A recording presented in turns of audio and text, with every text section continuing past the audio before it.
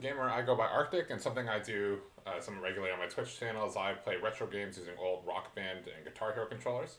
So in this video, I'm going to show how I connect my Wii guitar to my MacBook to control NES and Super Nintendo emulators. And so things that I use a Nintendo Wiimote.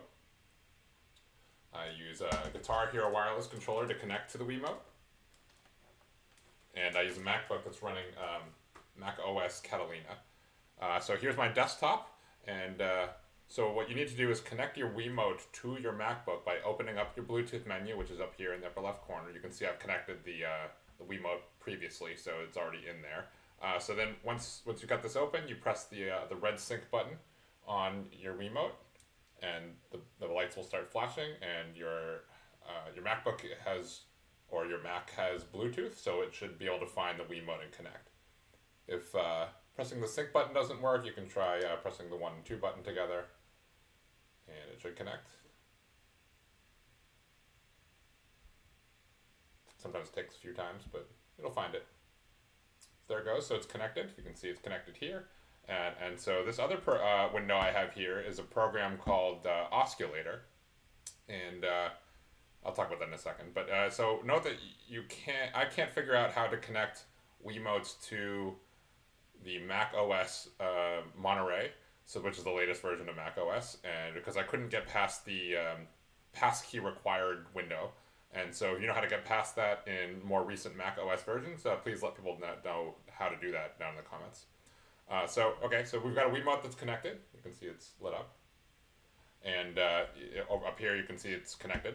And so we can connect our guitar to the Wiimote. So I'm going to do that right here.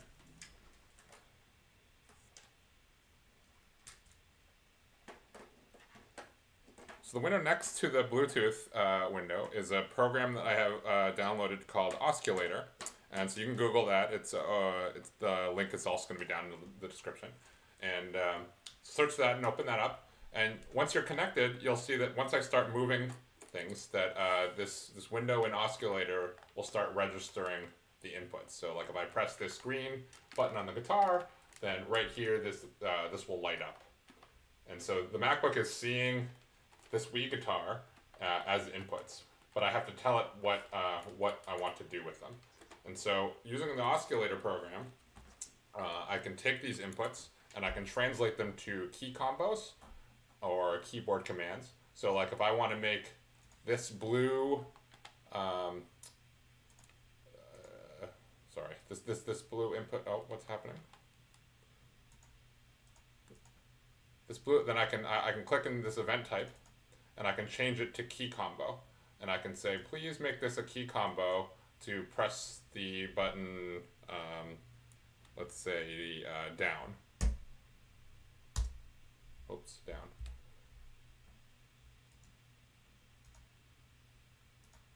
So now I've created a key combo for blue. And so whenever blue is pressed, the MacBook will register that as the input down. So if I'm over here, then if I press the blue button, you can see that I'm moving down in the menu. I can do the same thing for green here. I can make this a key combo. I can change this to new. I need to set this to up. Oops, up. And now if I'm in this window, I can go up and down. And I can do this. I can repeat this for every other button I have. Let's make this into X. Oops, X. We can make this one into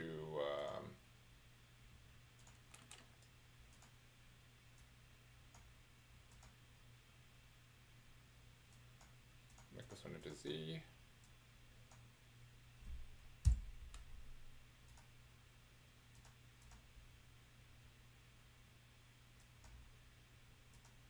Just got to repeat this a few times.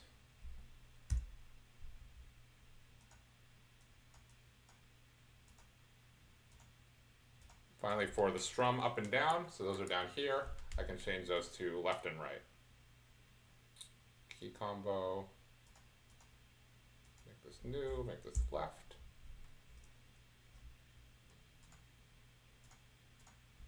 that's actually wrong. I need this to be to the right.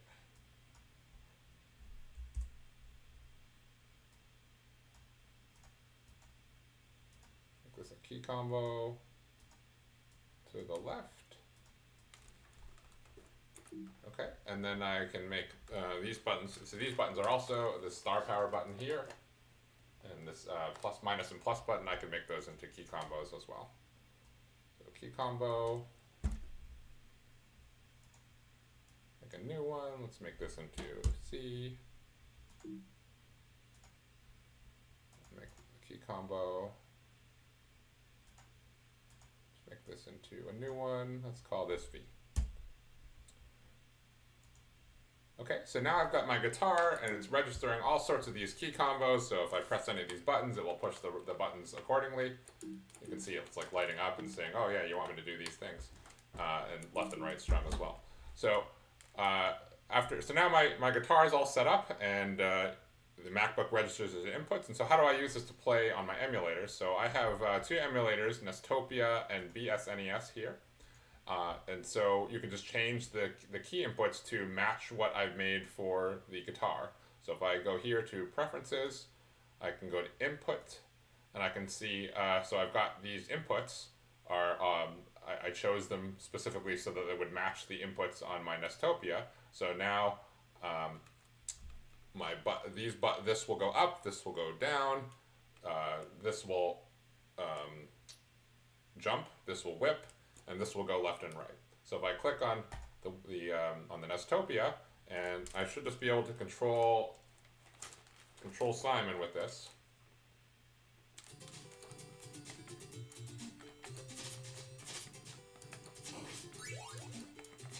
And you can see my window for Osculator is lighting up when I press the buttons. And I did something wrong because I made this one not the right button.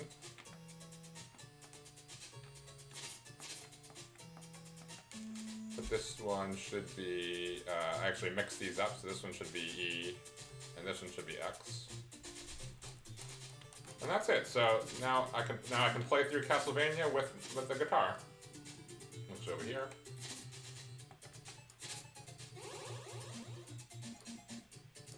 Okay, and the same thing is true for this program BSNES. So if you change the inputs here to correspond to the inputs that you set for your guitar, then you can just control Simon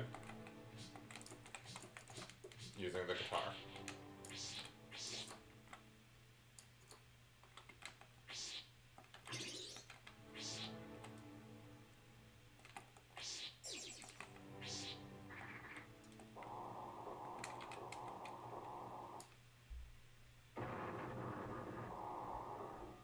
So, well, that's it. So now if you open any game you want, you can control it using the Wii Guitar and this program Osculator and the emulators BSNES and Nestopia. Well, so thanks for watching.